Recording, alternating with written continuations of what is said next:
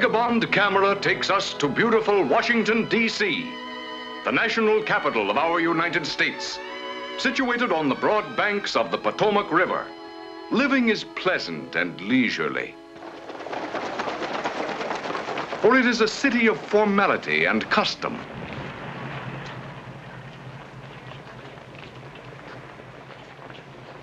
Manners and courtesy are responsible for the well-ordered conduct of its daily affairs. The many fine restaurants of Washington are the delight of the Epicurean and the gourmet, where one may enjoy to the full the rare dishes of the Old South. Washington's beautiful homes have the quiet dignity of another day. Our trip would be incomplete if we neglected to visit the quiet, staid, and dignified residential section. It is with pride that we view hospitable Washington, friendly Washington, welcoming us to her doorstep, eagerly throwing wide her doors. I'm sorry, there are no vacancies. Positively no vacancies. I have a reservation. Oh, well, pardon me. What was the name, sir? Benjamin Dingle. Senator Noonan made the reservation. Well, just a moment, Mr. Dingle. Oh, yes, we have the reservation. Good.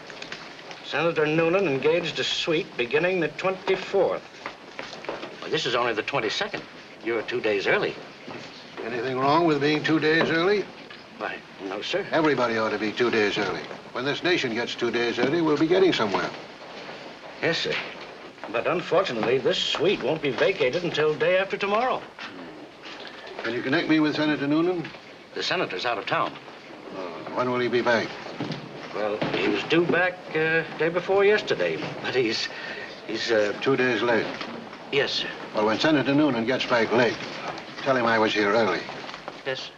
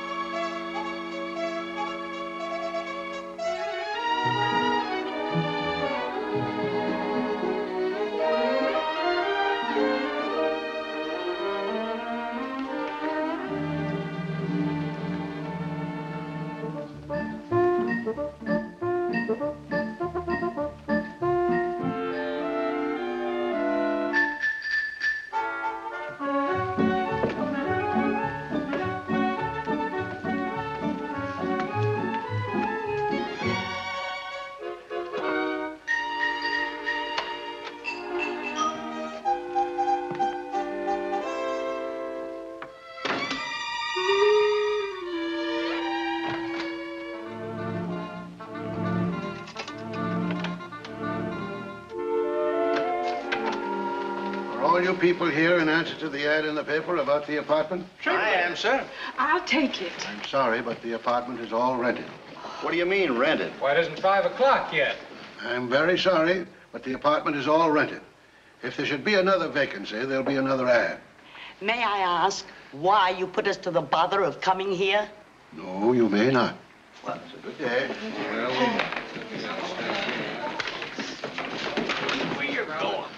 You know what Admiral Farragut said? Damn the torpedoes, full speed ahead. Damn the torpedoes, full speed ahead. Damn the torpedoes, full speed ahead.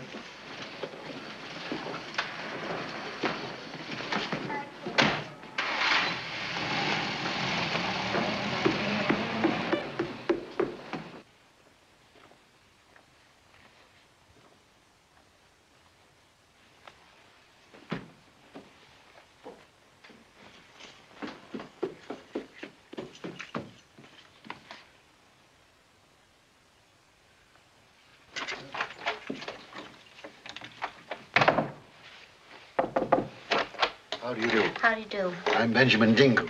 You certainly are. I'm about the apartment. I'm sorry, I've already rented it. Just a moment, young lady. Do you think you know me well enough to lie to me? Yes. Even so, you shouldn't do it. Do you realize that practically most of the trouble in the world comes from people lying to people? Just take Hitler, for instance. I'm sorry, mister, but I prefer... Mr. Dingle. Mr. Dingle, I prefer sharing my apartment with a lady. That's fine. So would I. I'm sure you'd be happier someplace else. I've been there. Now, look, please, think of my position. I can't go around just renting my apartment to anybody. I'm not just anybody. Besides, I'm only doing it because of the housing congestion in Washington. You said it. I think it's my patriotic duty to take somebody in because everything is so overcrowded. I'm overcrowded. Why don't you go to the YMCA? I'm too old. Or the veterans' home? I'm too young. Well, I don't know what to say. Look, sooner or later, I'm going to rent half this apartment. Suppose I have a look at it, eh? Say, you're pretty sure of yourself, aren't you? Once upon a time... You wouldn't be happy here at all. Home is where you hang your hat. This way? Now, listen. Just looking. Just looking. It's no use you're looking because I made up my mind to rent to nobody but a woman. So let me ask you something. Would I ever want to wear your stockings? No. All right. Would I ever want to borrow your girdle or your red and yellow dancing slippers? Of course not. Well, any woman, no matter who, would insist upon borrowing that dress you got on right now. You know why? Because it's so pretty. I made it myself. Then how would you like it if she spilled a cocktail all over it? At a party you couldn't go with her to because she'd borrowed it to go to it. She might have something that I could wear. Not her. Why not? Because she's so dumpy looking. Never has anything clean. That's why she's always borrowing your dresses. How do I know you'd be any better? Well, look at me. I'm neat, like a pin. Oh, let me stay. Well, look, I'll tell you what.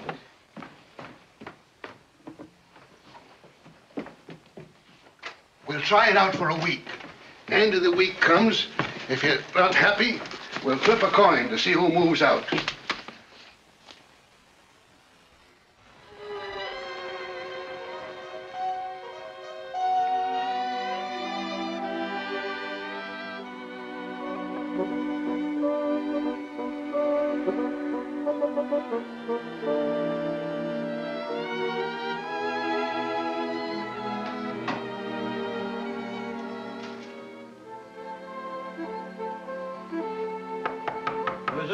Me, of course.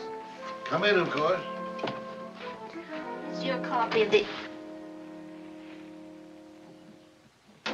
Here's a copy of the morning schedule. The morning schedule. Oh, the morning schedule. Yes, it's a matter of efficiency. You just follow this and we won't have any trouble. Here, I'll show you. See, this is a floor plan of the apartment. Here's my room, here's your room. Here's the bathroom, and here's the kitchen. Now, my alarm goes off at 7 o'clock, and we both get up. And at 7:01, I enter the bathroom. Then you go down to get the milk, and by 7:05, you started the coffee. 1 minute later, I leave the bathroom, and a minute after that, you enter the bathroom. Now, that's when I'm starting to dress. 3 minutes later, I'm having my coffee, and a minute after that, at 7:12, you leave the bathroom. At 7:13, I put on my eggs, and I leave to finish dressing.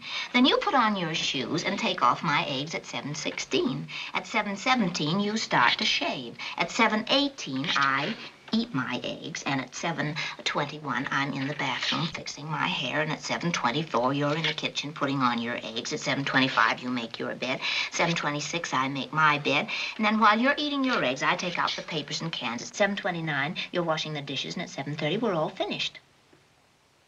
You see? It's really very simple. Do we do all this railroad time or Eastern War time? When you hear my alarm go off, you know it's 7 o'clock.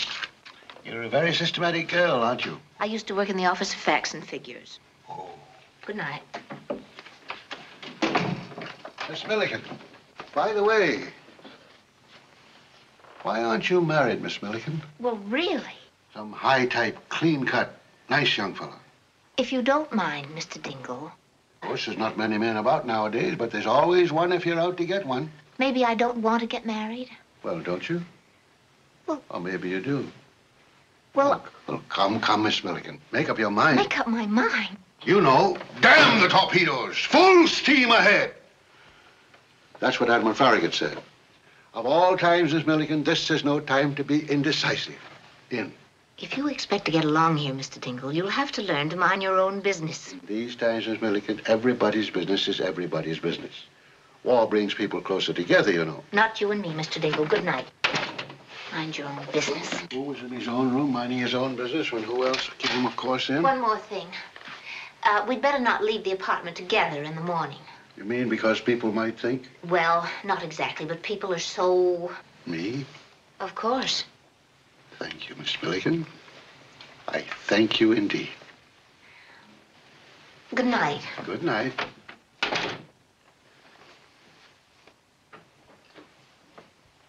Oh, Jimmy Doolittle flew over the seas. He wants to nip at the Nipponese. Clear the cloud and look below. Said, by golly, there's Tokayo. Oh, Jimmy Doolittle, he understood. He doed his duty, and he doed it good. Somewhere Jimmy had heard it said, damn the torpedoes, full steam ahead. Damn the torpedoes, full steam ahead. Damn the torpedoes, full steam ahead.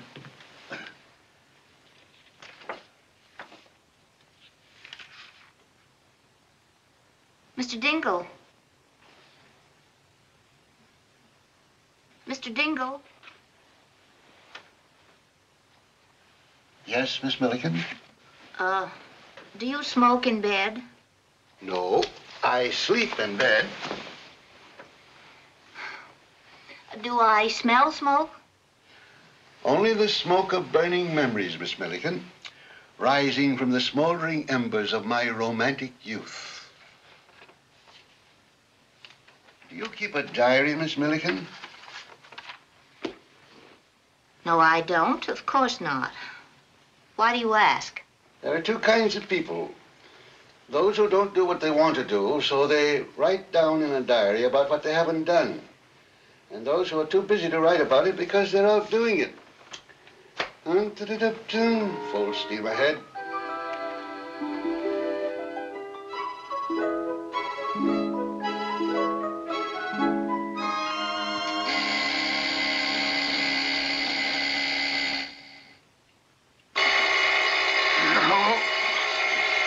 Hello.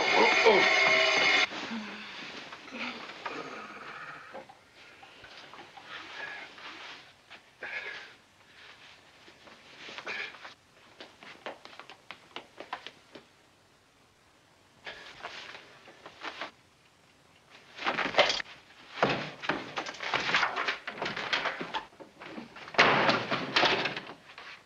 Good morning.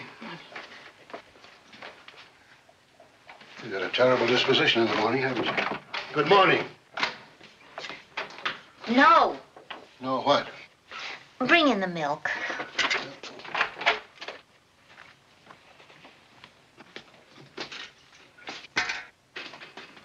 Oh!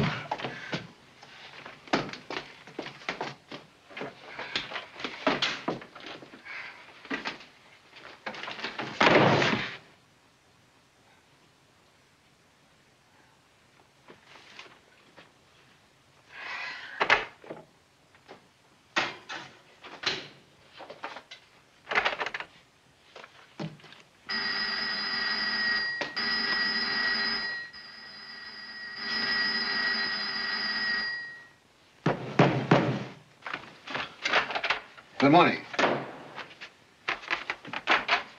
Oh, what are you doing out there? Come in. The paper! Oh, the paper. Oh, my mistake. The paper.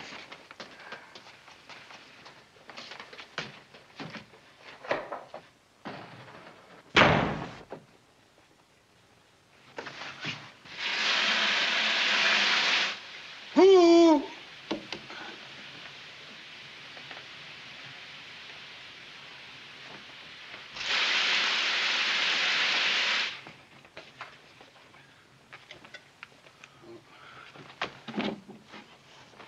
Miss Milligan.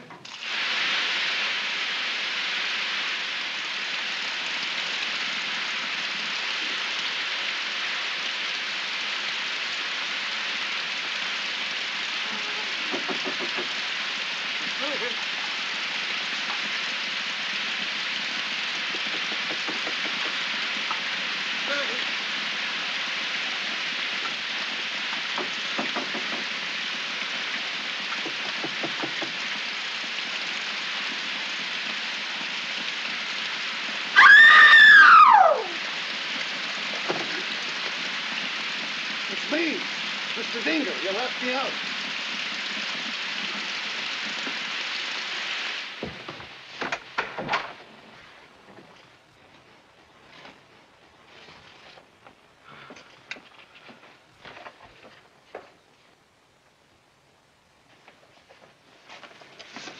Pepper? Coffee.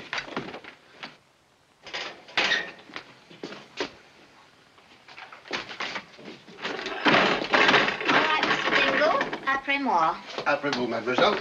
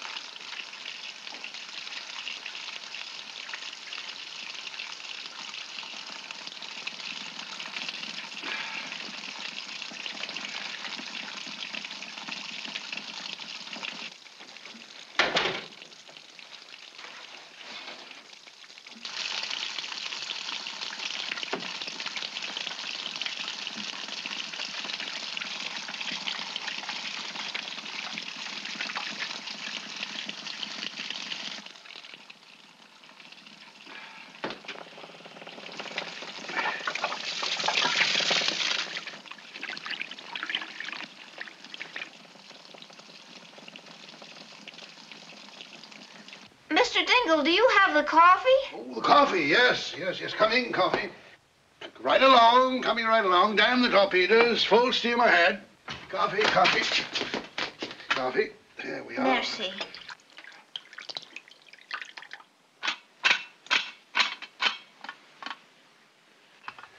There's a war going on, Miss Milliken. Get dressed, Mr. Dingle. Stick to the schedule. Oh, yes, get dressed, Mr. Dingle. Get dressed, Mr. Dingle. Get dressed.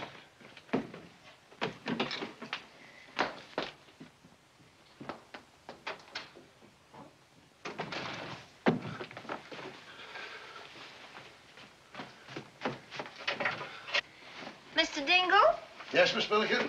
don't forget to make your bed.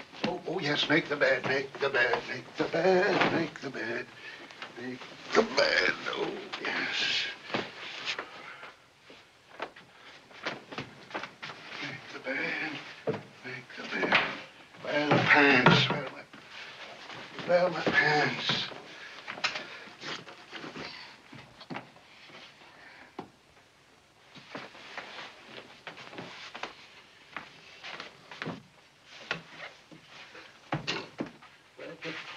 Where are those pants?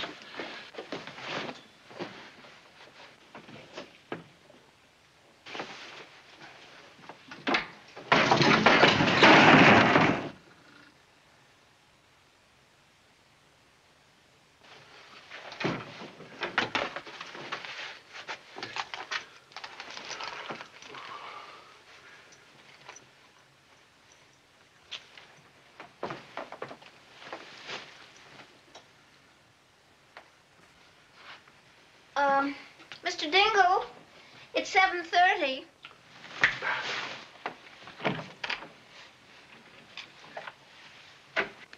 If you're going downtown this morning, meet me downstairs at 7:32. I share a ride with Miss Hopkins at 7:32. We mustn't keep her waiting because at 7:34 we pick up Miss Ledbetter. Then at 7:37 we pick up Miss Taylor and Miss Johannes. Oh, my lunch.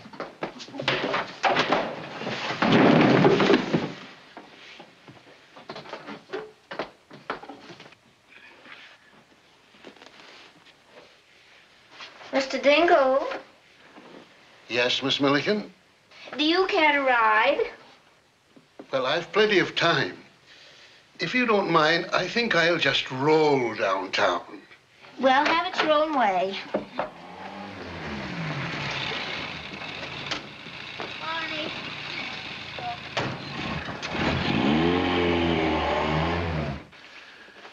He's scooped out a turnip to make him a one.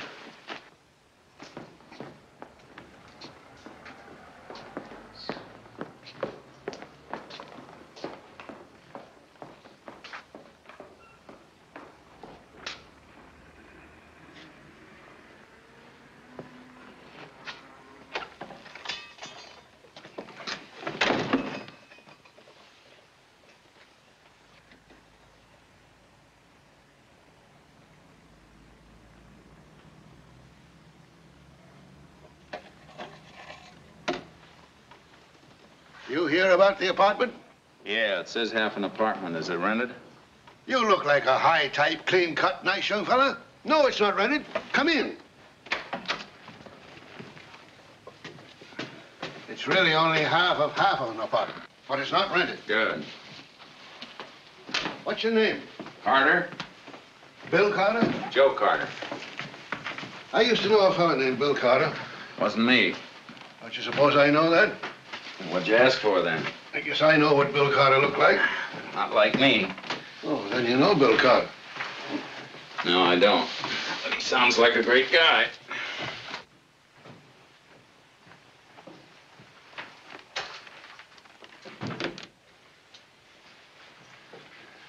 In here. Well, who's in here with me? Me? How much? Well, half of mine. $6 a week. I'll take it. About time you made up your mind. 5, 6. How long are you going to be in town? Only a week. That's too bad. Why? 8 girls to every fella. So they say. So it is. How long you been here? Not long. What do you do? I'm a well-to-do retired millionaire. How about you? Same. Say, what's that, a part of an airplane? New type of garden bench. Looks like a propeller. It does? Say, what brought you here, Mr. Carter? Railroad? No, I mean, what's your job? I'm a mechanic. I work in a baby carriage factory. Where? California. San Francisco? Burbank. Baby carriage factory, eh? Yep. Tokyo Baby Carriage Corporation. Plain and fancy baby carriages for carrying babies to Tokyo. Oh. Maybe you think this is none of my business. Maybe I do. Probably your name isn't even Bill Carter. Probably not. It's probably Joe Carter. No, I'll take this one.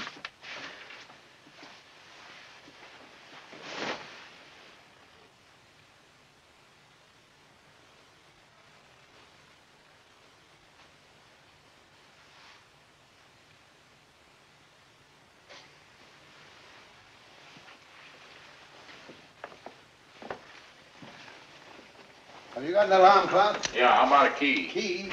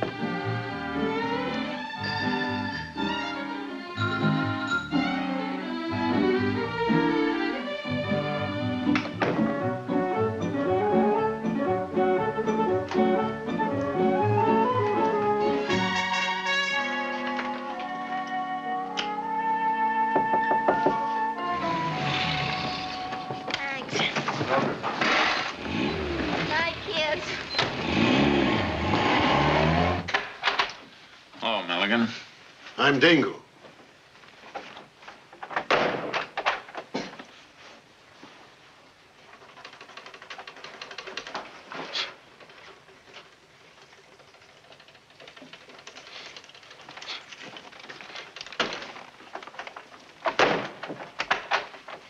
Oh, excuse me.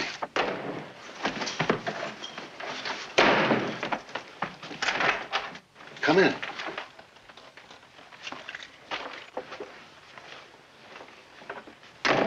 only one L in Dingle. We must have been shopping. Let me help you. Thank you.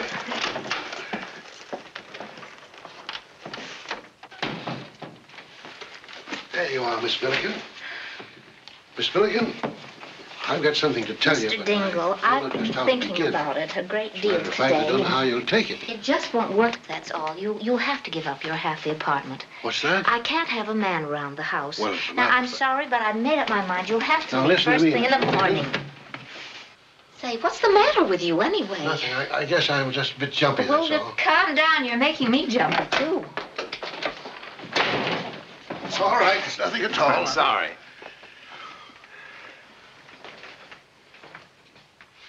Hey, shh. Come here a minute. What's the matter, Milligan? Dingle. Now, listen, Bill. Joe. Listen, Joe. Yeah? I've got something I've got to ask you. What? Well, you might think it a bit personal. Well, that's all right.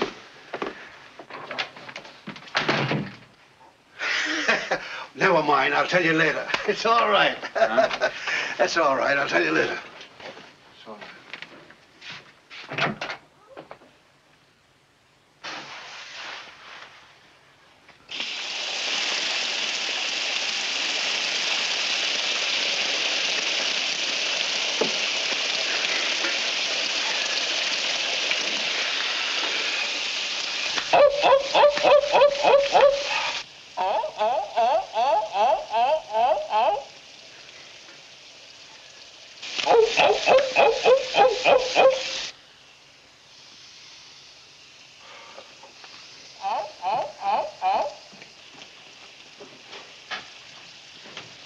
Mr. Dingle, Yes? did I leave my comb in there? No. Oh, never mind.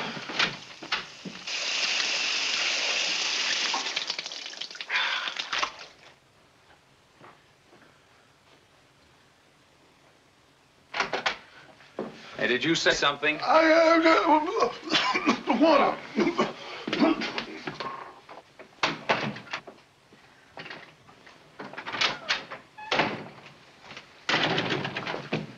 Yes? Oh, I thought you'd finished. No hurry.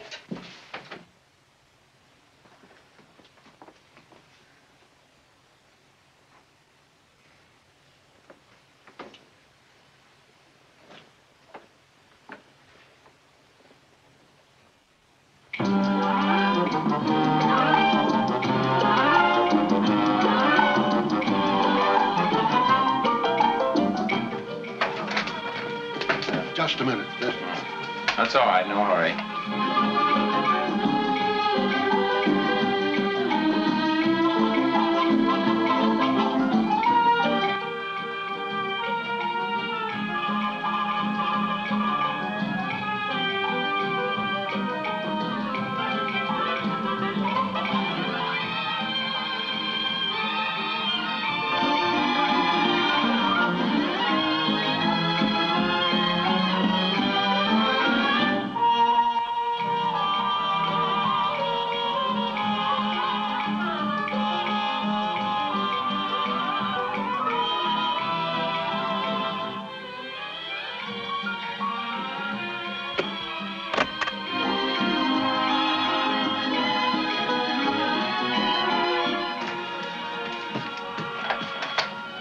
All right? All right.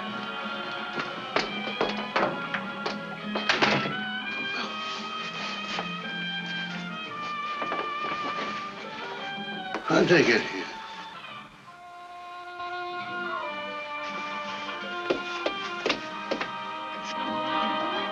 Bill. Bill.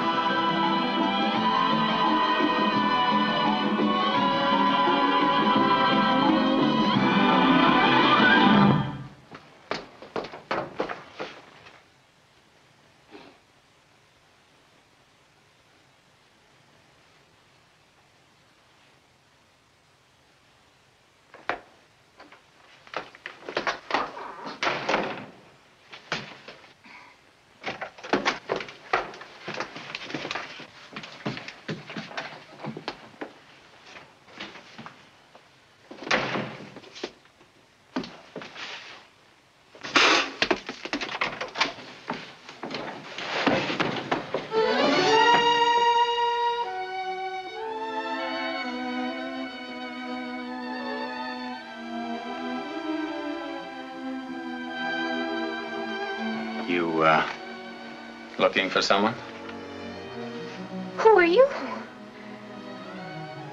How did you get in here? Well, I live here.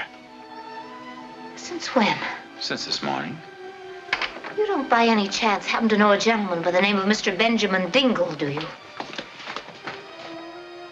Meaning me, Miss Milligan? Yes, I mean you.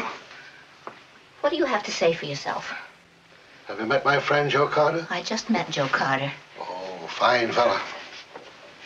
Mr. Dingle, answer me this.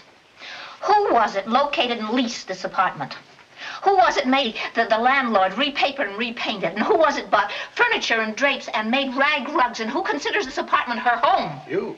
All right, then, answer me this. Who was it allowed you to sublet half her apartment against her better judgment? You? Then why do you go behind my back and rent my apartment to him?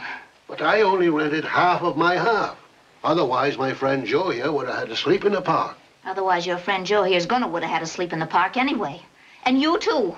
Now, out, both of you. Wait a minute. I'm paid up for the week. I gave him $6. Well, give him back his $6. Well, I had to send some telegrams and... And I'm not going to move till I get my $6. Give him a check. No checks. Now, look here. I don't owe you the $6. He owes you the $6. Now, listen, Miss Milligan. I paid you $12 for a week's rent, and I've only been here one night. Now, you give me back the difference, and I'll have the money to pay him with. That solves it. Yes. Only, well, I bought a hat. You bought a hat. Where's my money? In her hat. It is not. It's in his pocket, only he hasn't got it. Say, what do you think you're doing? Just looking at the hat. Pretty, isn't it? You've got a nerve. Looks pretty on her, too, doesn't it?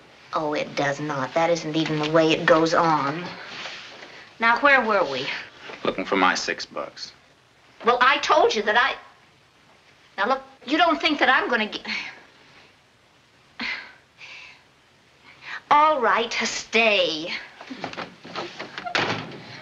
But just 1 week, remember. Come on, I'll show you the schedule. What schedule? For the steeplechase in the morning.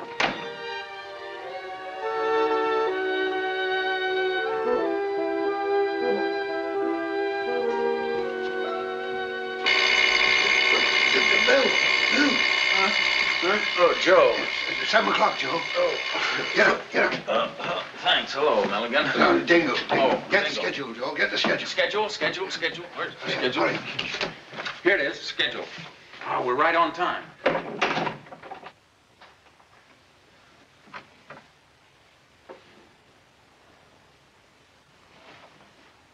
1, 2, 3, go.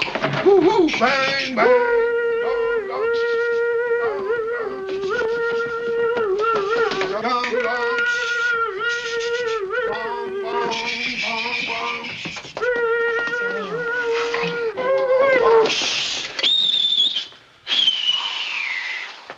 Good morning.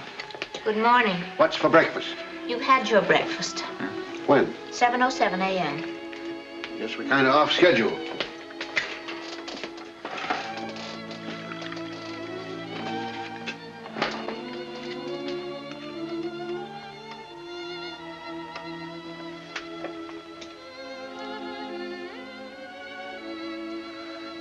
What are you gawking at?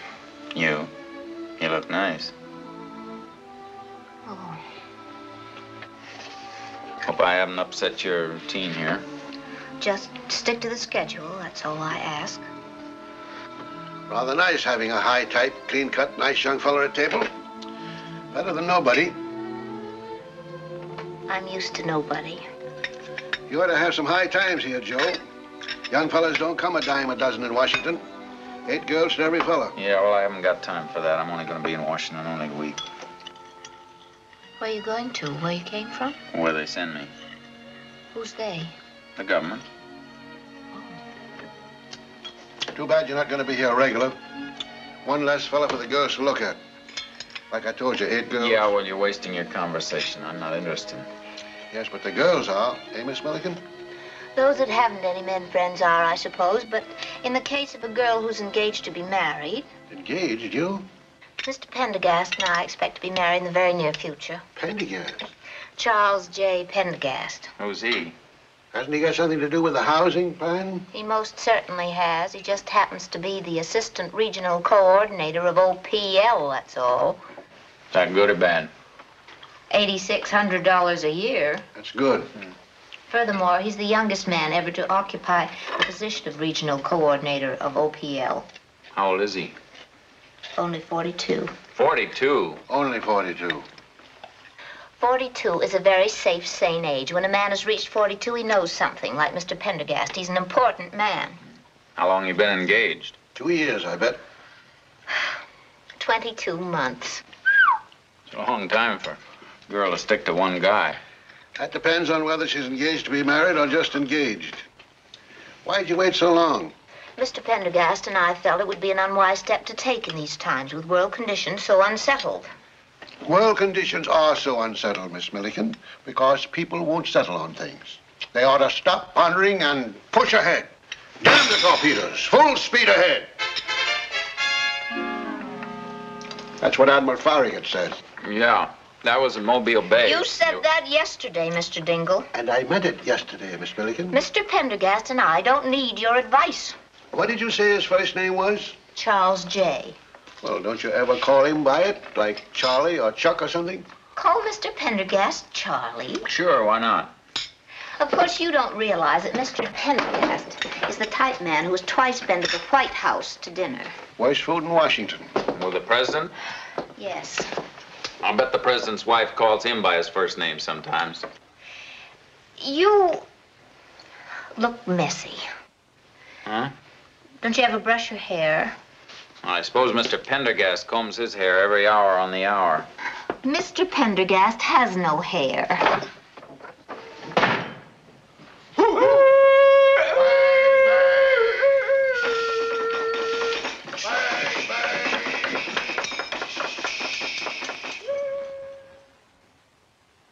This project illustrates my point. If the employees are housed near the plants in which they work, a full working day can be saved each week. He's right. Time is the one thing we cannot manufacture, but we can make speed. That's true. And if this committee will cut out all the red tape and give me permission to go ahead, I'll get things done. That's the spirit. That's the spirit, Dingle. Senator Noonan, What is it? what Mr. Dingle proposes is impossible. There are contractual obligations that have to be cleared up. Then let whoever has to clear them up while we are clearing up the ground around the defense plants for building. That's right. We must do away with all forms and obligations. Cut out all the red tape. Full speed ahead. I'd like to call to Mr. Dingle's attention that Article 847532 states that the laws of a community must regulate the construction in that community. Now, that's a fact in Pennsylvania and New Jersey. You said you represent the OPL, didn't you?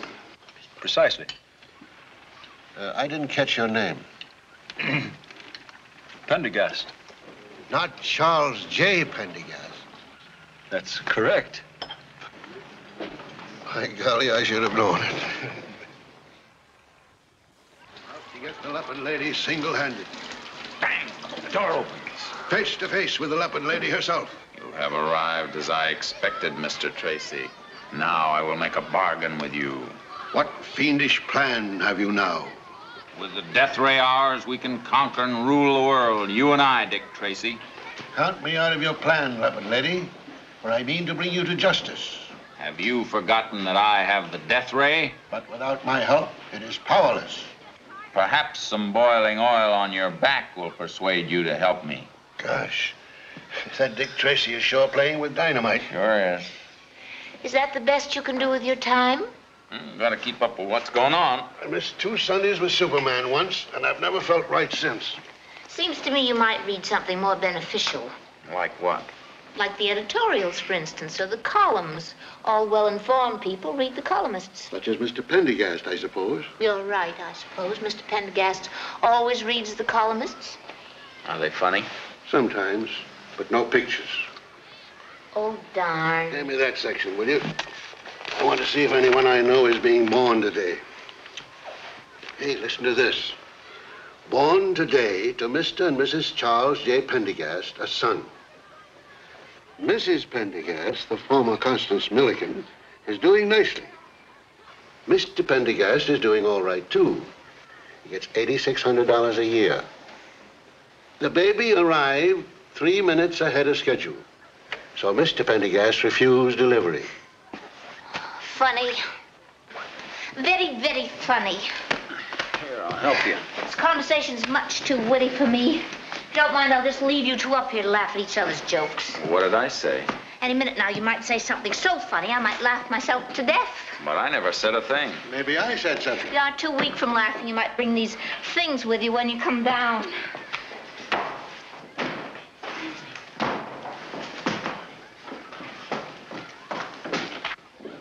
What's she mad about? Because you and the man she's engaged to are not anything alike, and he ought to be.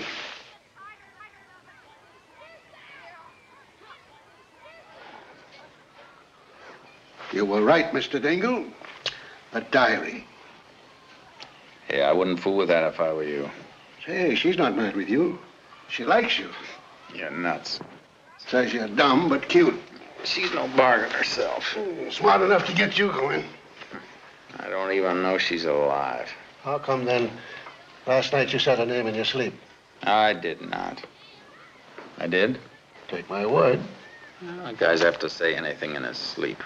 Maybe I was hollering at her. No, you were cooing like this. Connie. Oh, you make me sick. Connie. All right, all right. Hey, she says you're good company and nice to have around. No fooling, boy. I'd put that away if I were you. She says you've turned out to be a high-type, clean-cut, nice young fellow. She does? Mm-hmm. She says that...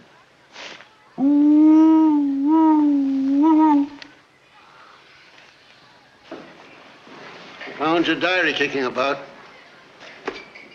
You ought to be careful, Miss Milliken. You never know what kind of people are hanging around.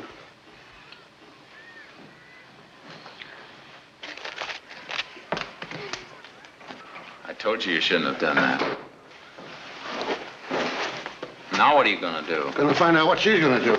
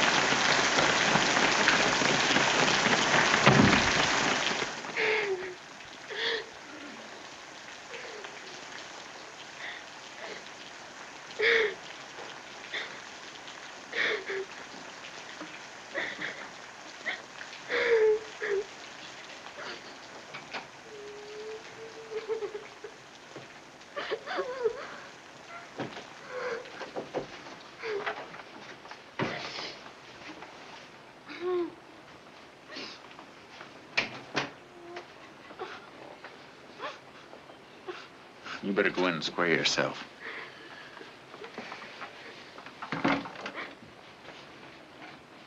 Go ahead. You remember that stuff about the torpedoes?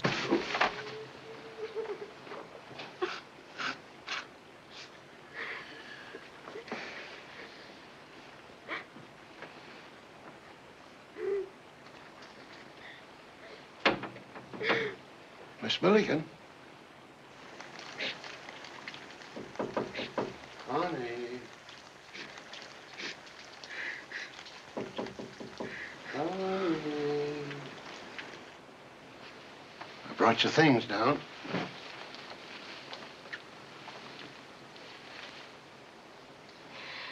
That was a miserable thing to do. If there's anything that's cheap and Contemptible. And contemptible, it's being caught reading somebody else's diary. If I caught anyone reading And you mine... had to read it in front of him. Connie, I was hardly listening. There's some things that are private, Mr. Dingle, and when people go poking their nose in, it's just too much, that's all. And you have a very long nose, Mr. Dingle. I've tried to put up with you, but you've been doing nothing but pry and meddle ever since you've been here. So you just better go pack up your things, and when I get home from work tomorrow night, you'd better be moved out, once and for all. The both of you.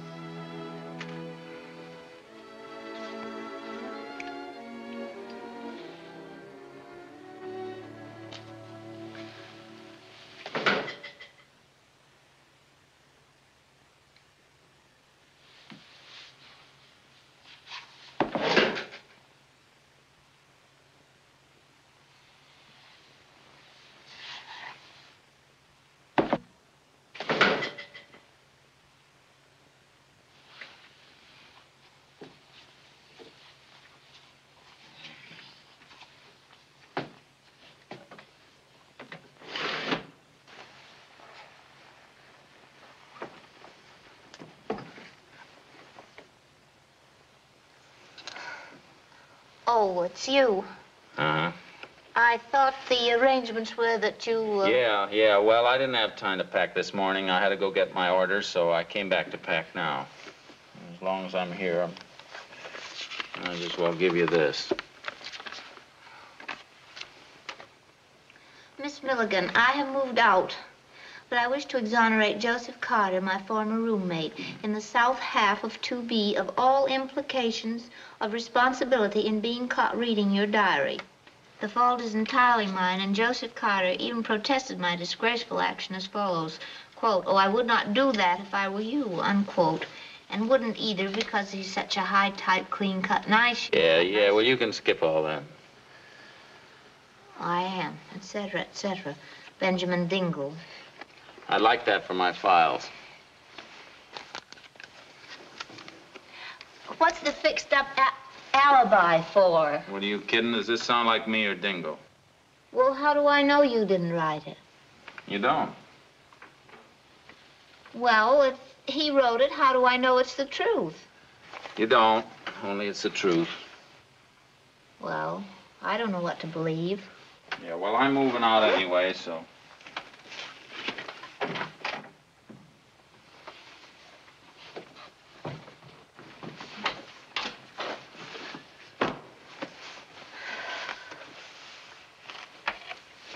Just to show you there's no hard feeling, I'd like to give you this.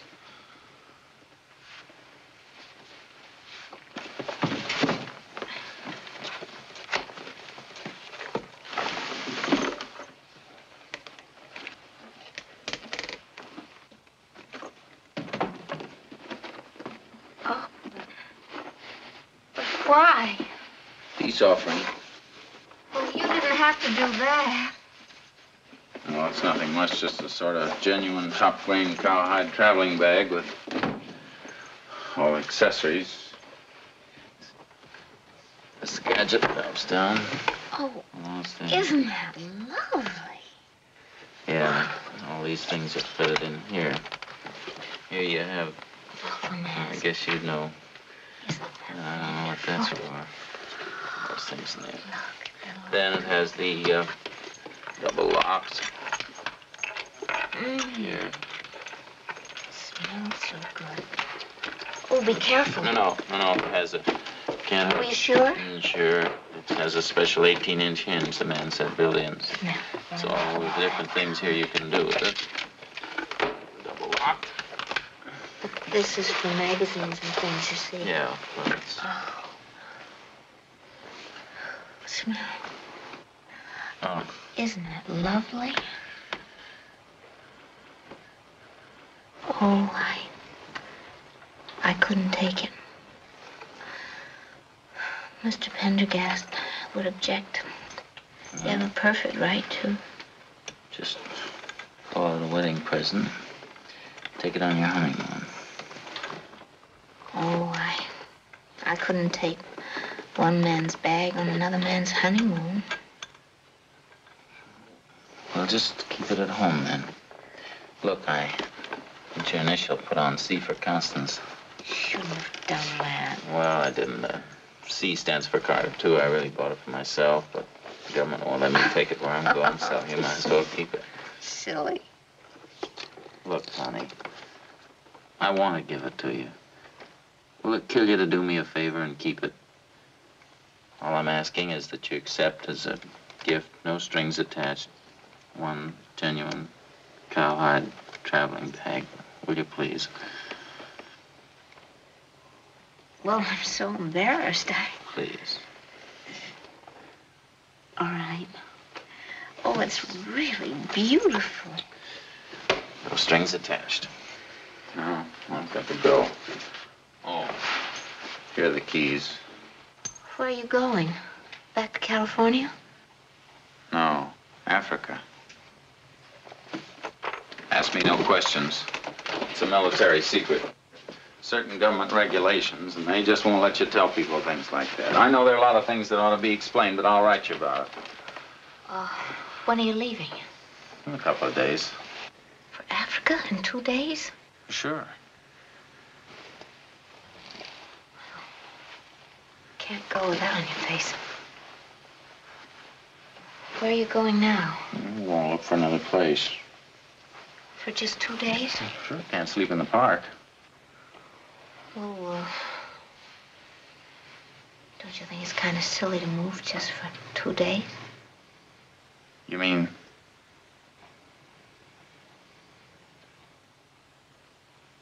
Oh, boy. Yeah, that's swell because, you know, when I get there, they're liable to ask me where I spent my last 2 days, and if I said I spent my last 2 days looking for a place, they're liable to think I'm a dope. Yes, I guess they would. As you know, guys like that, they're liable to expect a fellow to spend his last 2 days going places and seeing the town. Sure. Well, thanks for the bag. I mean, with somebody. Oh, yeah. Well, thanks for the bag. Say, do you think we could go out together and have dinner tonight? You forget I'm engaged, and I don't think he'd like it. No. He wouldn't. Furthermore, I think I have a date with him tonight. Oh. Fixes that. Mr. Carter, what time have you? 7:30. Well, he's supposed to call at 8, you see, and sometimes he gets into a conference and he can't even telephone, so if that happens, naturally the date is off, so I'll wait for him till 8, and if he doesn't call, well, then I guess it would be all right, because, well, you're going to be here such a short time, and you're working for the government, and it's everyone's patriotic duty to do...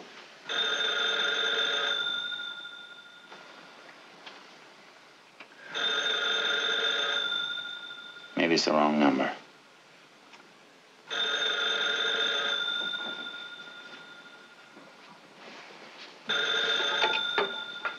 Hello. Oh, it's you. Oh, well, what's the matter with you? Oh, that's too bad. Oh, you really ought to do something about that. Yeah, take care of yourself. Do something. Oh, just a minute. It's for you, Mr. Dingle.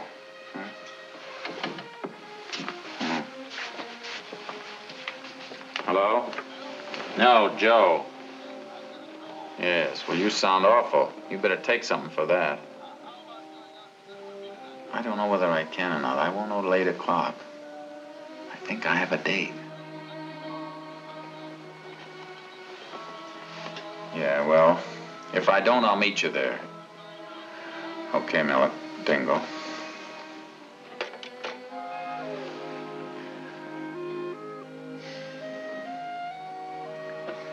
Well, I think I'd better get dressed. Okay.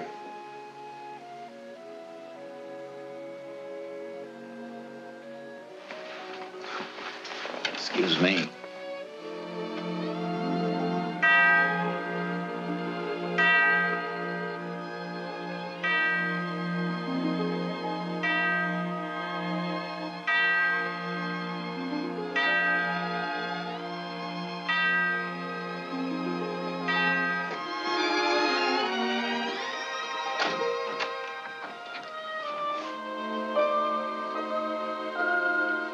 Oh, you look lovely. Oh, thank you. It's 8 o'clock. Is it? And our friend hasn't phoned, has he? No. Well, in that case, Well, in that case, I think it might be all right.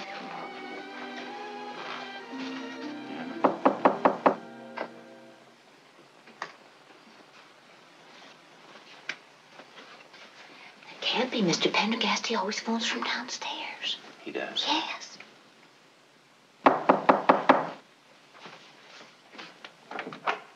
Hello, Miss Milligan. Hello. Could I see you, please, Miss Milligan, for a few minutes? It's very important. It's about a decision I have to make. Could I see you for a few minutes alone, please? Couldn't it wait until tomorrow? Oh, no, it can't wait till tomorrow. It's important. Who's this?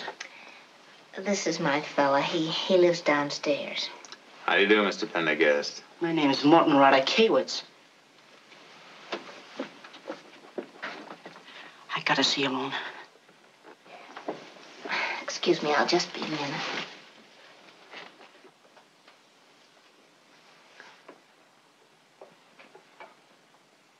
Now, what is it you want to tell me? Because I'm in a terrible hurry.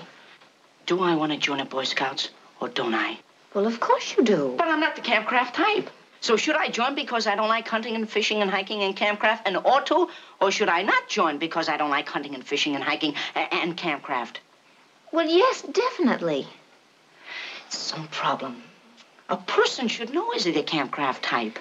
Morton, I'll be terribly disappointed if you don't go and join the Boy Scouts tonight, right now. I'll do it. Only I can't do it tonight because it's too late. But tomorrow I'll do it. Oh, your phone is off the hook. Yeah, I'll fix it. There's my good deed for today. Already I'm a Boy Scout. Will you be disappointed in me if I wait until tomorrow? No, Morton. Oh, that's good.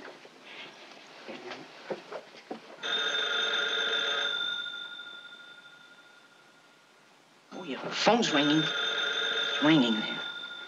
Thank you, Morton. So.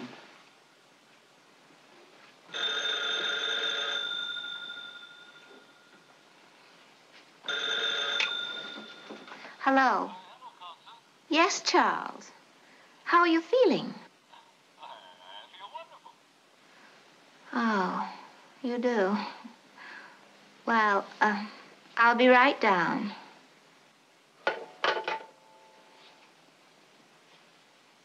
That's my date. I'm so sorry. Have a good time. Thank you. You have a good time, too. Have a good time. Thank you, Morton.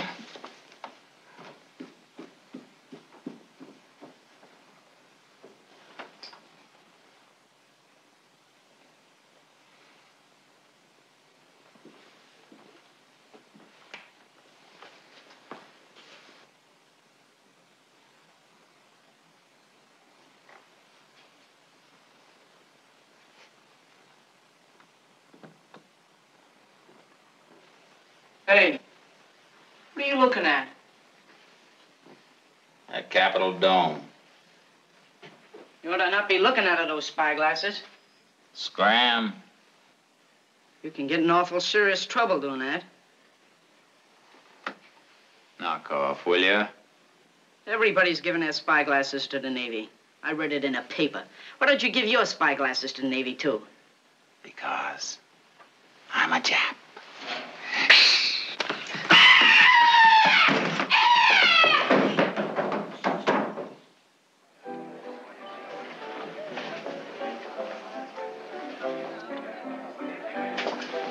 through. It'll be a couple of moments before I have a table for you, gentlemen. There's plenty of room at the bar. I've come to the conclusion that we ought to get married right away. You have? Yes, I have. We put it off long enough. From now on, it's full steam ahead. But that is with reservations.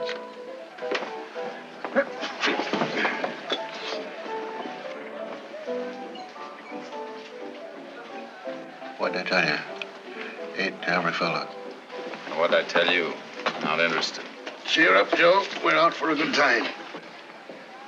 Well, I thought you said something about world conditions being so unsettled and... Exactly.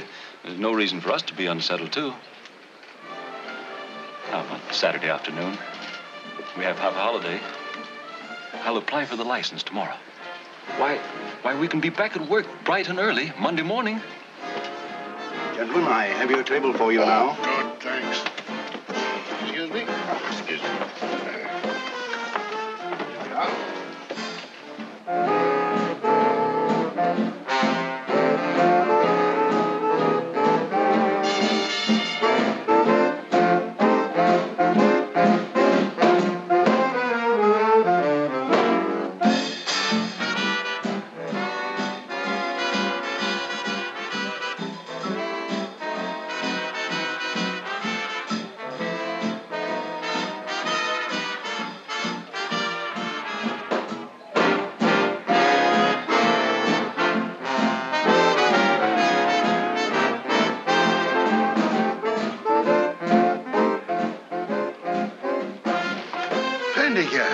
How do you do, Mr. Dingle? Well, this is a happy coincidence. Joe, come here.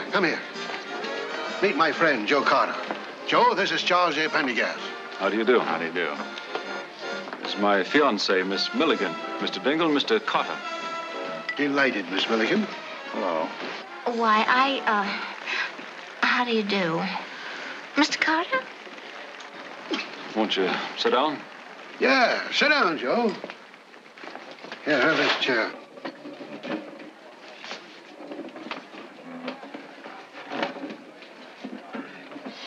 I seem to feel we've met somewhere before, Miss Milligan. No, I guess not. I guess not, too. Mr. Dingle is in Washington to discuss the housing plan. Oh, indeed. I suppose you're crowded like everyone else in Washington. Yes, I'm crowded like nobody else. Then you realize what a problem we're up against. Yes, Joe. There are cases on record where 2 and 3 people have practically been forced to live in the same room. No. Yes. I tell you, the condition is deplorable. Oh. Kind of cozy, though, don't you think? Mr. Carter, I lie awake nights just worrying about the situation. No. Little do you know how much you've got to worry about. Oh, yes, I do. No, you don't. Oh, yes, I do. Oh, no, you don't.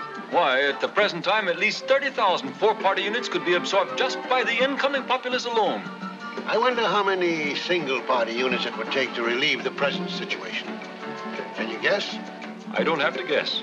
I know. 187,683.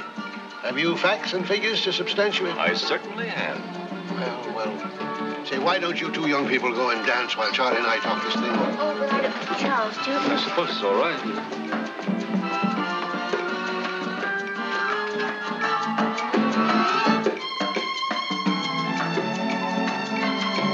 Do you figure the same way on a 3-party unit, Clark?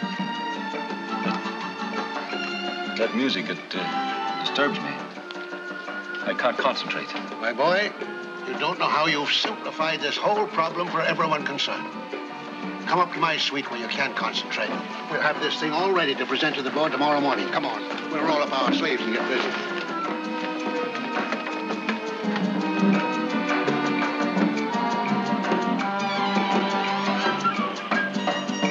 Take good care of Miss Billy. Don't worry. I'll be back, Constance.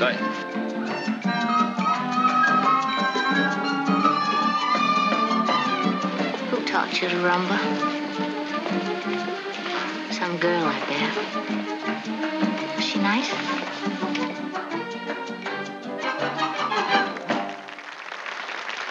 Not half so nice as you. Why, Connie, hello. Oh, Hello. how are you? Oh, I'm fine, I guess. Miss Allen, Miss Bilby, Mr. Carter. How do you do, Mr. Carter? Have you been in Washington long, Mr. Carter? Well, as a matter of fact, Where are you from, Mr. Carter? I'm Mr. from Carter's from California. Oh, Hollywood? Burbank. Oh, you couldn't be in the P-38 interceptor business, could you? No, potatoes, that's my line. Mr. Carter's only Oh, gonna you're be a farmer. here. Burbank Sure. potatoes. Hello, Betty. Oh, hello. Miss Milligan, Mr. Carter, Miss Hopper, Miss do? Chasen, Miss Bilby, Miss Ewing, Miss Dalton. How do you do? This is Miss Finch, Miss Dalton, Miss Giesekin, Miss Hopper, Mr. Carter. How do you do? Miss Allen, Miss Giesekin, Miss Finch, Mr. Carter. How do you do? I'm Miss Milligan. Miss Milligan, Yes? you're wanted on the telephone. Oh, thank you. Excuse me.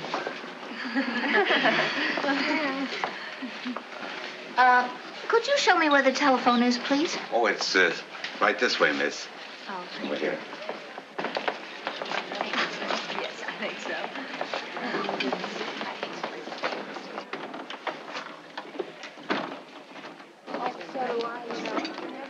Tell. Oh.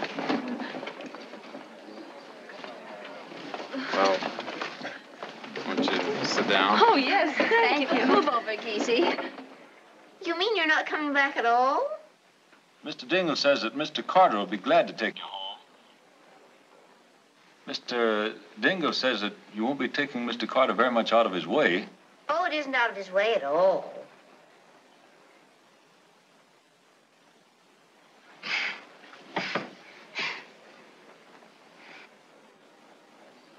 They're pretty anyway.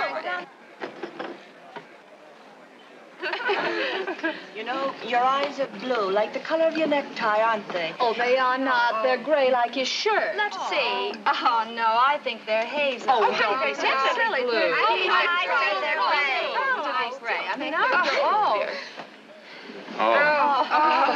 Oh. Mr. Pendergast phoned and said he would like you to take me home. Oh. Well, you don't have to if you don't want to, because I couldn't let you go alone. Well, look, you could always come back later, you know, if you want to. Oh. No.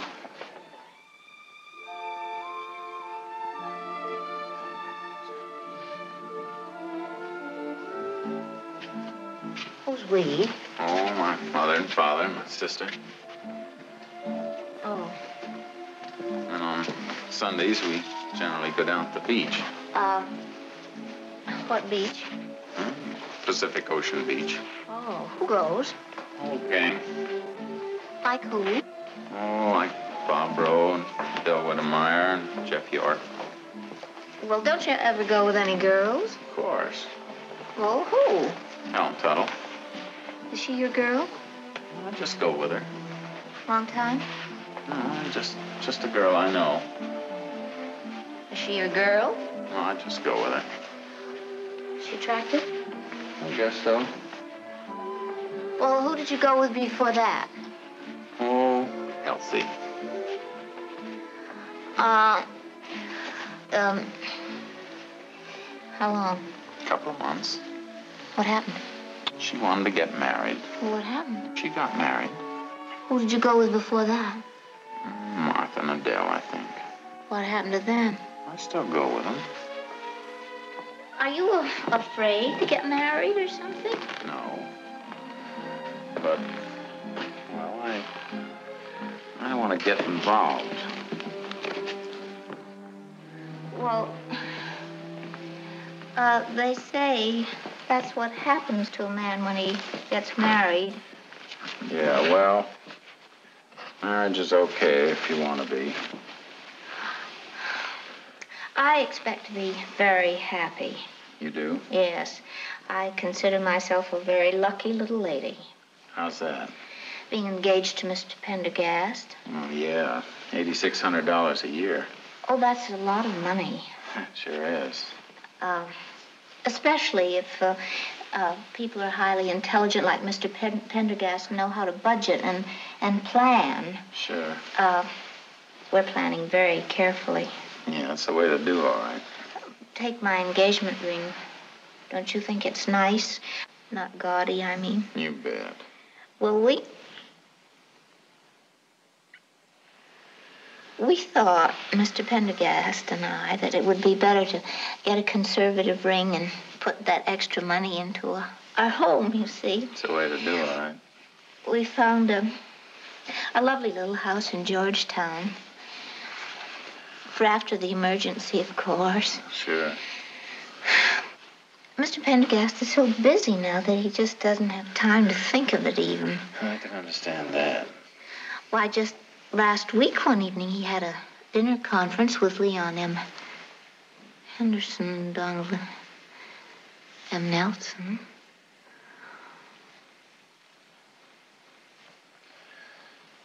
Leon Henderson and Donald M. Nelson. He must be an important man. Yes, and so considerate, you know.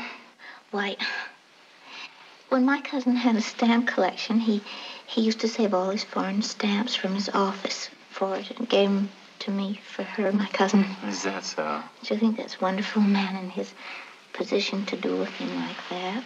You bet.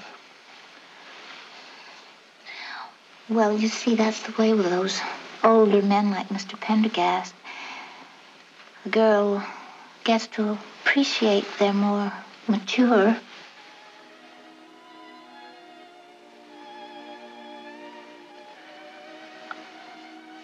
viewpoint.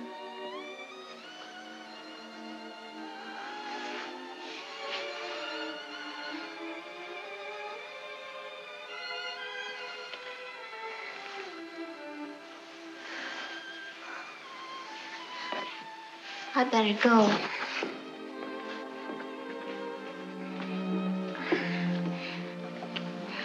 Good night, Mr. Carter. Good night, Miss Milligan.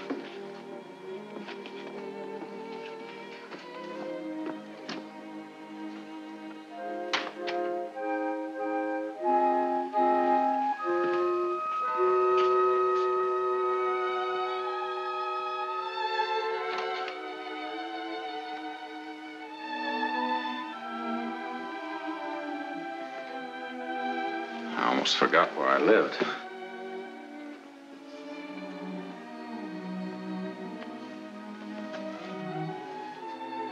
Night.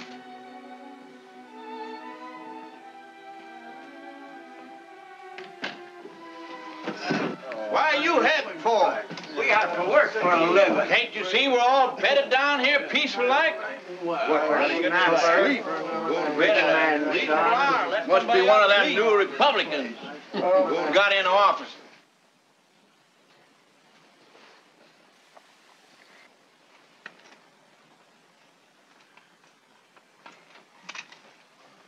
Here, I have my Dingle's key.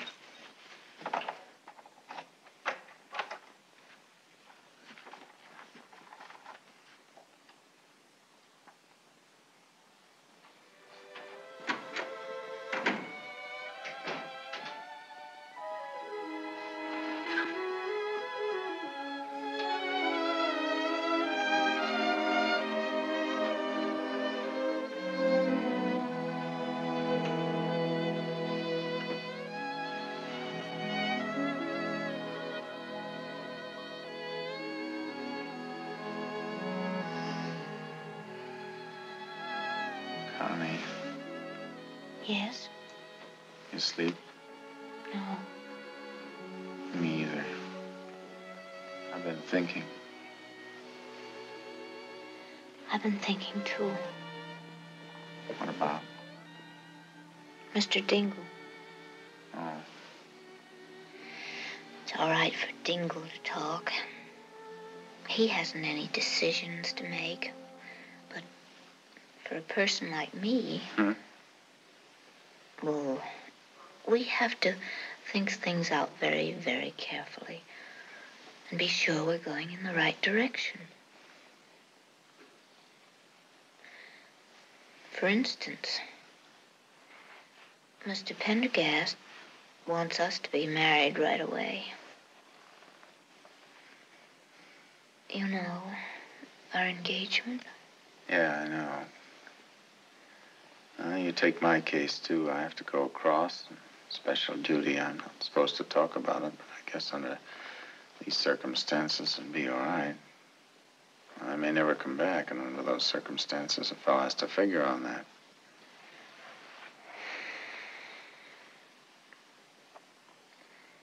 Yes, certainly has.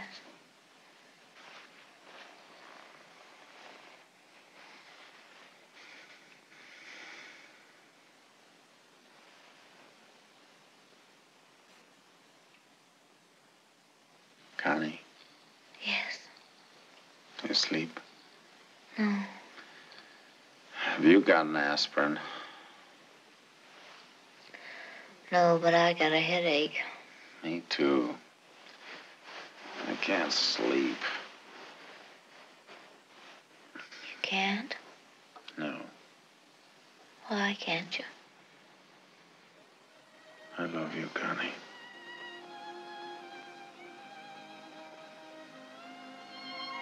Did you hear what I said? Yes. Well, if you feel the same way, would you tell me? Would you stay right where you are? Yes.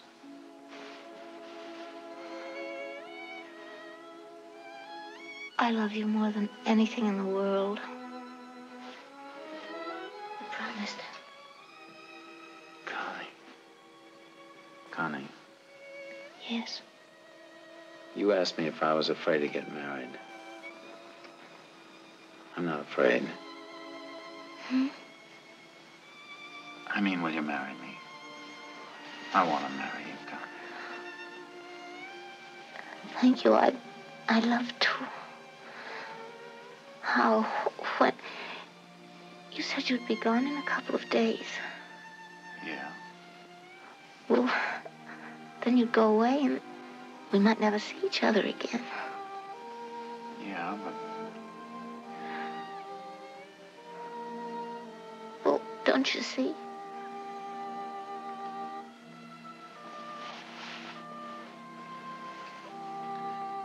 Yeah, I guess you're right. Oh, it's an awful problem, isn't it? Darling. Sure is. Dear. I'd be way over there. You'd be over here. And I'd be worrying about you, and you'd be worrying about me.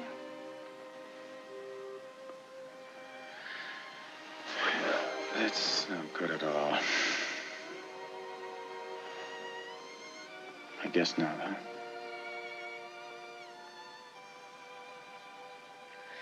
I guess you'd better go to sleep, darling. Good night, dear. Good night, Mr. Darling.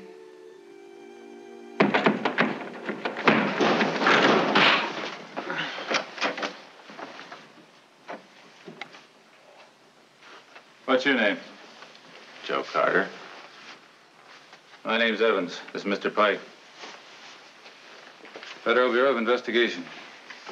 FBI, huh? Yeah. Want to talk to you. What's going on here? Don't be alarmed. We're just having a look around, Mrs. Carter. I'm not Mrs. Carter. I'm Miss Milligan. He's just a friend of mine. A very good friend. Look, he lives in here and I live in here. As a matter of fact, she's my landlady. What do you fellas want here, anyhow? We got a report you've been having a peek at Washington. Yeah? Well, what's wrong with that? Depends on how you see it, Mr. Carter. Nice view from here. Right into the government printing office with a pair of binoculars. Uh-oh. The binoculars. They think I've been looking at government stuff. Your friend, Morton Rhoda Kawitz. What's this? My uniform. Why don't you wear it? Well, I always sleep in my pajamas. I mean early in the evening. Why didn't you wear it when you were looking out of that window with those binoculars? Well, I can see all right without it on. Well, you got a mouthful of funny answers, haven't you? Better get dressed, both of you. Why do I have to get dressed? Because traffic's jammed up enough the way it is. Let's get going. You stay here.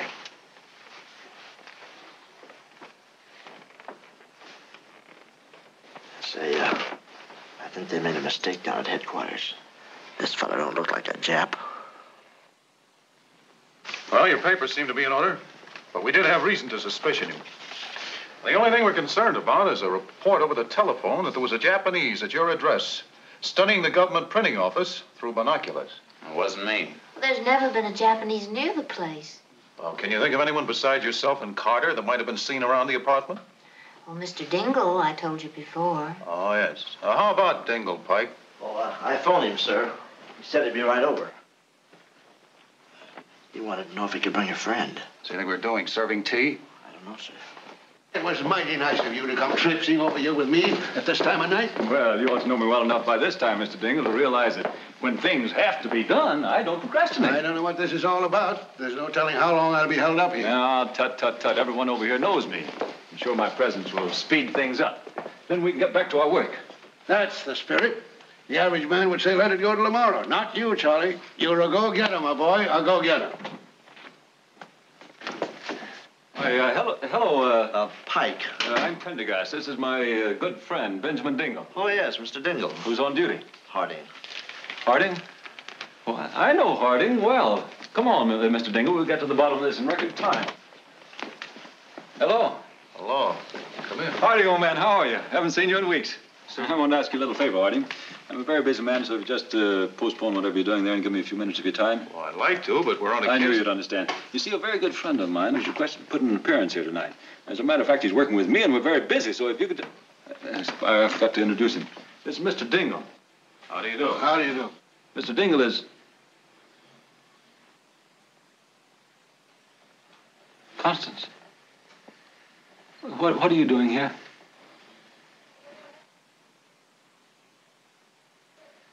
What is it? What's the trouble? What's the matter? Speak to me. Hello. It's nothing to get alarmed about, Mr. Pendergast. Merely a routine investigation. You see, we received a wire report over the phone. Yes? We receive hundreds of them, usually mean nothing. Well, I should hope so. I've known Miss Milligan for 6 years. As a matter of fact, she's in my department, and we're in... Carter! How have you been? Really, Constance, I'm afraid I don't understand. Look, the whole thing could be explained if you just let Mr. Dingle speak. Please, Miss Milligan. Excuse me. Now then, Carter. Present? Step over here, please. Did you say that Mr. Dingle could explain? You, Pendergast. Yes? You can talk after I'm through with Carter. Well, what's Carter got to do with it? Sit down. Carter was in Miss Milligan's apartment when we arrived, and he was in possession of these binoculars. What was he doing with his binoculars in your apartment? Now then, your address, Miss Milligan. 1708 D Street, apartment 2B. Beg pardon, I meant Carter. Burbank. It's 651 Sunnycrest, the house on the corner. No, here in Washington. Well, that's 6310 Munitions Building. I mean your Washington address, where you sleep. I sleep.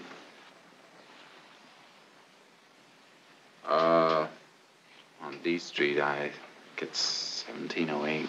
1708 D Street, apartment what? Apartment? Apartment number. 2B.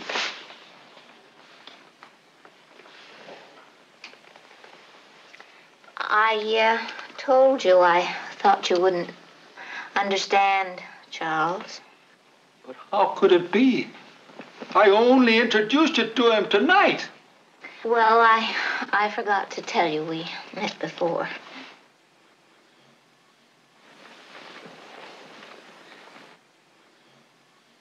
It can all be explained. You see, I sublet half my apartment to help relieve the housing shortage. To Carter? No, to Mr. Dingle, and Mr. Dingle sublet half his half to Mr. Carter. I'd like to believe you, Constance. Well, you believe Dingle, wouldn't you? Yes, just ask Mr. Mr. Dingle. Mr. Dingle. I beg pardon? You've got to help us out. Yes, Ben. Of course, certainly. What can I do? Well, Mr. Pendergast thinks that Joe and I... Really, Constance? I don't know what you expect to prove now. That Mr. Dingle was in the apartment all the time and rented half of it to me. Yes. What apartment? Miss Milligan's apartment. Has Miss Milligan got an apartment? Are you kidding? You know I have. You live there. I'm sorry, but I live at the Wyndham James Hotel. Don't I, Charlie? Of course. You were over there with me this evening, weren't you? Oh, yes, of course. They know I was with you. Mr. Dingle, how could you? I'm very sorry. I'd like to help out you young folks. But after all, there's no use lying when the truth is staring you in the face. It certainly isn't. If you were a younger man, I'd punch you right in the nose. If you were a smarter man, you'd use your brains instead of your fists. Come in. I'm sorry. I thought I was in my own office. Major Denton to identify Carter. Oh, yes. Come in, Major. Are you Mr. Harding? That's right. How do you do? Hello, Sergeant. What's the trouble? They think I was looking at the government printing office with those binoculars. Well, were you? No, sir. We've already discovered that, Major. Now, if you're willing to vouch for Carter. Certainly. He's here on special duty. Oh, thank you very much. Is that all? That's all, and thanks for your trouble. There's no trouble at all. Good night. Good night. You have your orders, Sergeant. Yes, sir. Well, I guess that about clears everything up, Inspector. That's right. Show him out of it. Sorry if this has caused any of you embarrassment. Embarrassment?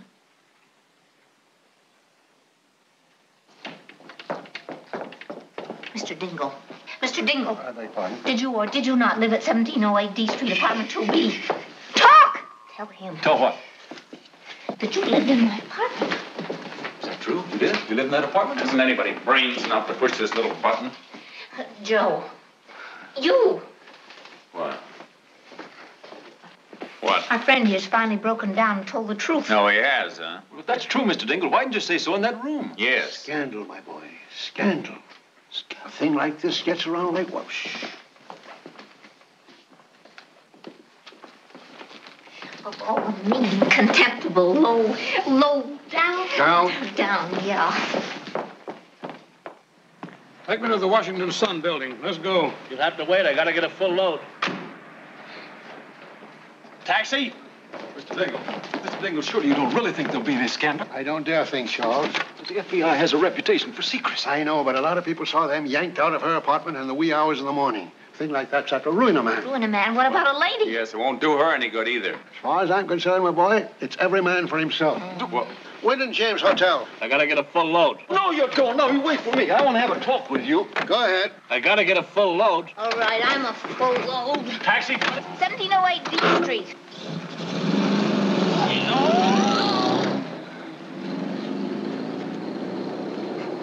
Now, see here, Mr. Dingle.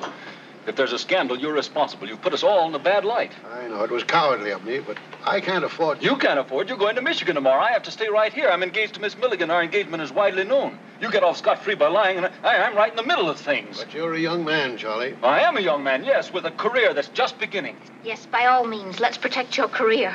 I don't matter. My position doesn't make any difference at all. It's the only Charles J. Pendergast. Don't you shush me. You've been shushing me for 22 months now. You've shushed your last shush. For 22 months, I've been engaged to a career, not a man. Here, perhaps this will relieve you of this embarrassing situation. Now, take your career and go run for cover. Constance, maybe I was hasty. You certainly were. Then I apologize. Now, will you take back the ring? No! I'd think twice if I were you, Miss Milligan. About what? Well, in your position, you can't afford to burn your bridges behind you.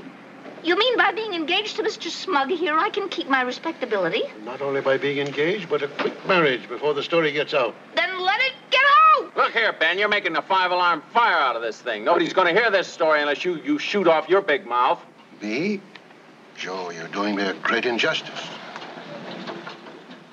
Hey, mister. You in the corner pocket. Yeah? You wanted the Washington Sun building, didn't you? Yeah. Well, there it is. All right, pardon me, please. Oh, me. In a dull night, I finally got a good story. Thanks to you, Mr. Pendergast, isn't it? Yeah, Pendergast, Charles J., OPL. Thanks. Yeah, driver. Got a deadline to make. Good morning. Good morning. What? The newspaper man!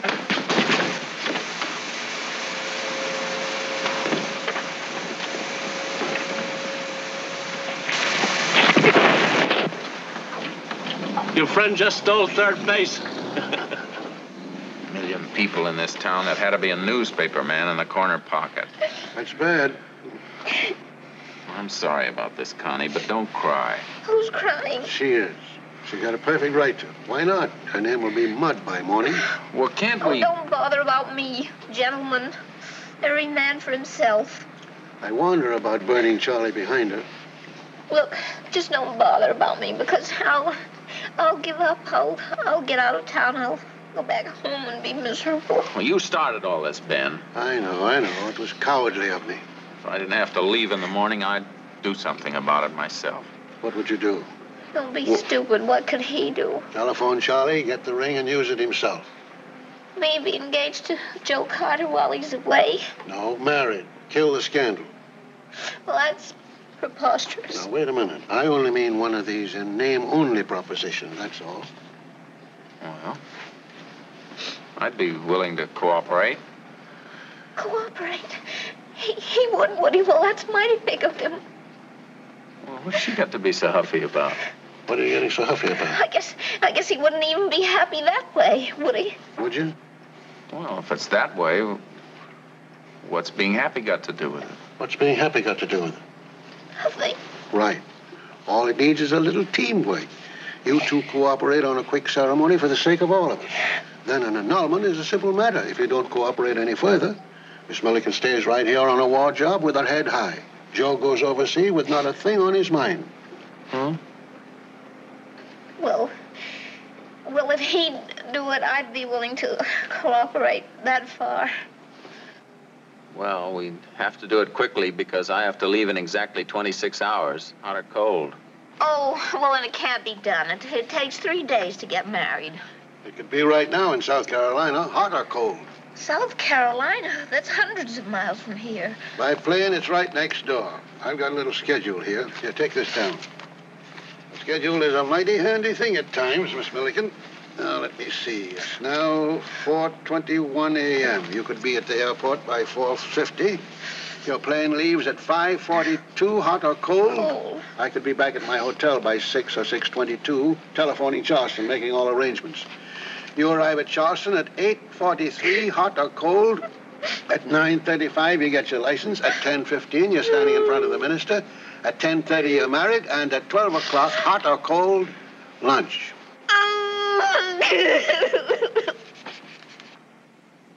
Here's your 50-cent blue plate.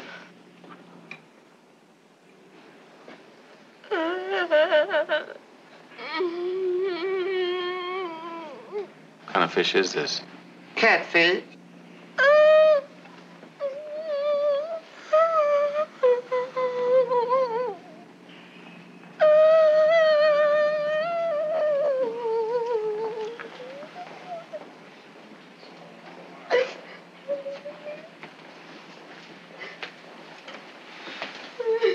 Here's your nice boiled rice. What's the matter, honey? I never thought when they threw rice at me it would be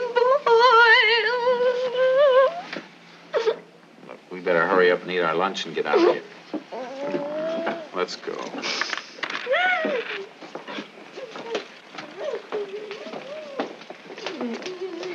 Is there something wrong, mister? No, everything's just dandy. Well, then why is the young lady crying? Because she's so happy. Oh, for goodness sake. Newlyweds. What's wrong with newlyweds?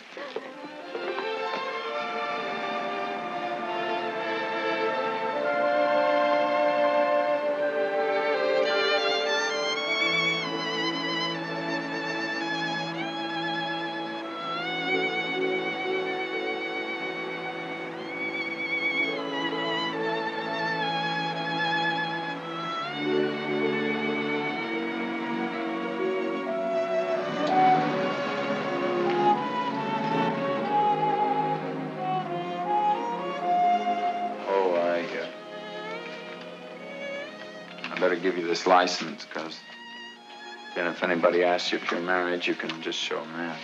Oh, thanks.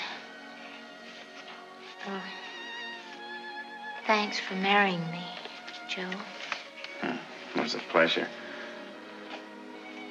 Well, I guess I better go up and pack my things so you can get an annulment. I can go to Africa with nothing on my mind. Yeah.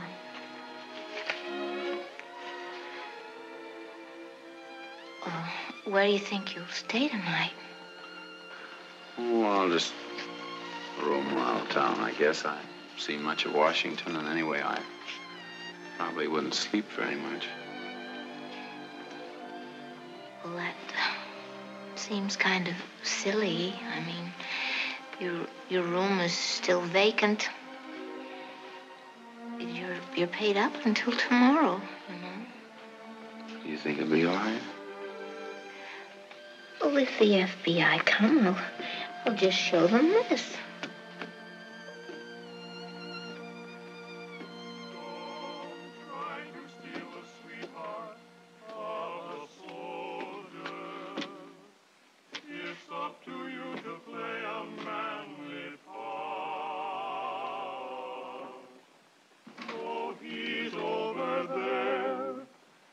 She's over here, still she's always in his heart. They may not meet again to love each other, still he prays that he'll come back someday, someday. You'll write to me and let me know where you are, won't you? Sure. When I know where I am. When I know where you are, I'll write to you and let you know where I am. Yeah. Because I'm going to worry about you. Oh, you mustn't do that. You have to go with nothing on your mind. No, I can't help worrying about you. Good night. Goodbye.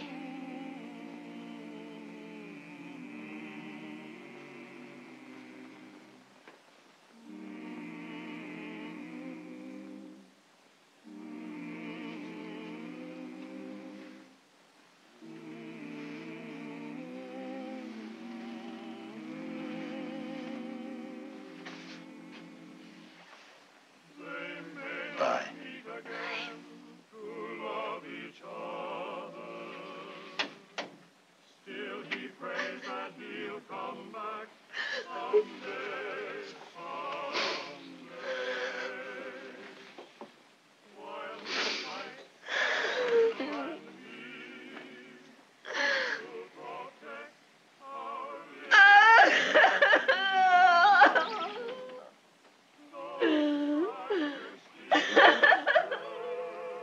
What is it, Connie?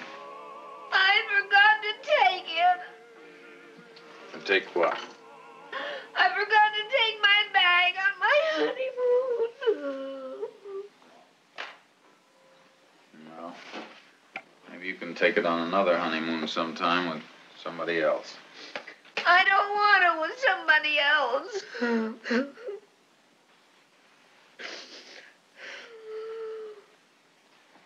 Oh, another thing. Don't take in any more rumors. Why? Why? Because you pick up a lot of riffraff that way, that's why. Well, I was only trying to be patriotic. Yeah. You're sending a husband to Africa. It's patriotic enough. Don't take in any more rumors. But, Joe... Oh, look, you know what happened last time. It'll be a lesson to you. What happened? Nothing. I'm not the kind of person anything happens to. I should think you'd know that. Yeah, well, as long as you're married to me, no more rumors. Now you're talking like a real husband. You're only supposed to cooperate so far, you know. Well, I am a real husband. Till it's a no. Oh, no, that's all you'll talk about. Gosh sake, all I said was no more rumors. But, Joe, supposing I don't get a job right away, how will I pay the rent? At least a roomer would help. Yeah, well, I'm going to have my pay signed over to you. You don't need a job. I don't want your pay. Well, you're going to get it. Save some dough, and you're going to get that, too. I'm going to sign my insurance over to you, and then if anything happens to me, you're going to get $10,000. Oh, if anything happened to you, I wouldn't want that money. Well, I'd rather have you take the money than to take in roomers. Oh, just promise me you'll take care of yourself.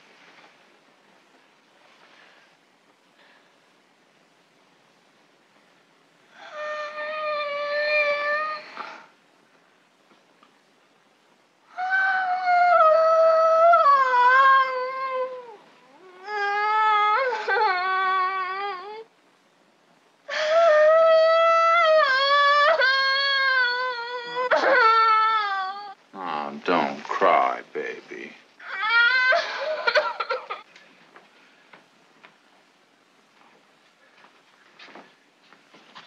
In love or war with people like us, we've got to work fast or we'll miss the bus.